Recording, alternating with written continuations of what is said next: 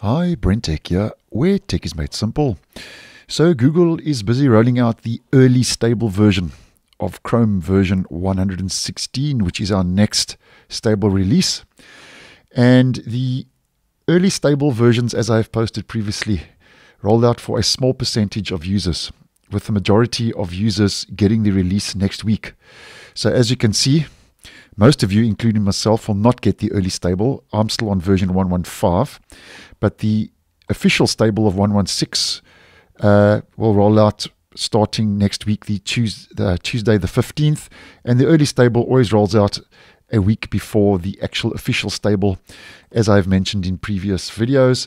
So just a quick video just to go through more or less what to expect. And obviously this is not a comprehensive list because Google hasn't officially given us any release notes, but just kind of a guesstimate of more or less what we can expect to see according to what Google has been working on and according to the Chrome platform status.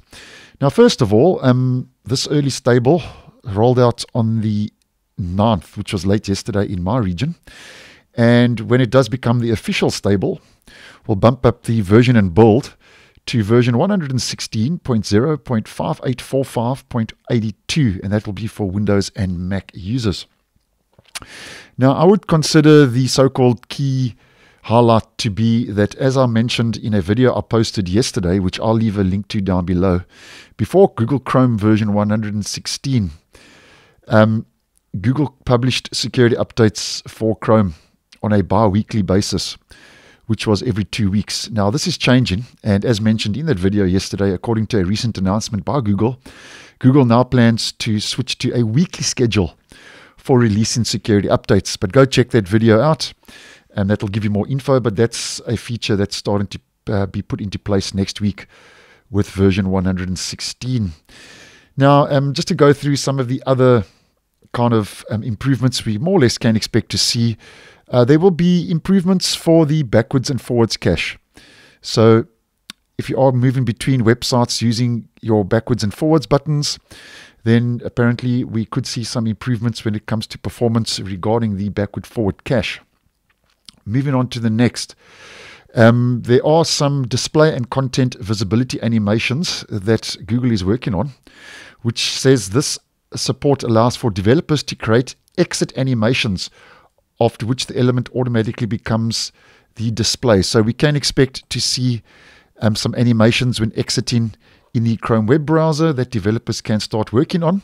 And talking about display and so on, if we just head over quickly to Chrome Canary version 117, which is the latest preview version, as mentioned with the Chrome UI refresh, we could start seeing some more of the elements coming through when it comes to icons in the toolbar and layout changes and so on. And with version 115, as I did post on, one of those changes was we got the larger Omnibox and address bar.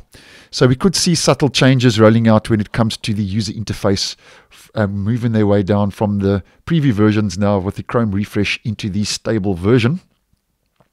And then something else to take note of, the picture-in-picture, when it comes to document in picture-in-picture, is getting some improvements. Now, what this is all about, as I've mentioned in previous videos, just to enter pip quickly, document picture-in-picture is where the website can provide custom controls and inputs that will also provide new useful video conferencing controls to improve your picture-in-picture video experience. And this is a feature that Google has been working on. So we could see some improvements roll out for the document in picture-in-picture window with version 116.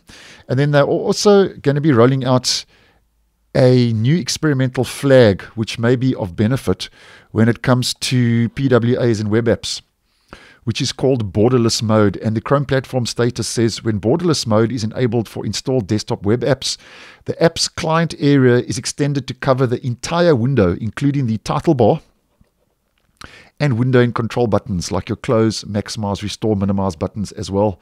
So that's going to be hidden behind an experimental flag, borderless mode when it comes to your web apps and your PWAs. And then that's just some of the features we can expect to see and improvements we can expect to see roll out according to the Chrome platform status.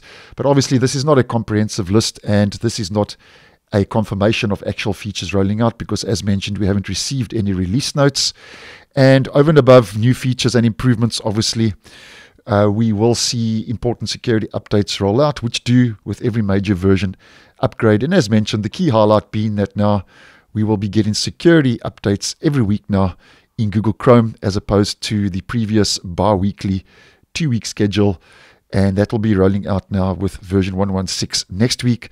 And as mentioned, that's the early stable now, available for a limited subset of users. So thanks for watching, and I will see you in the next one.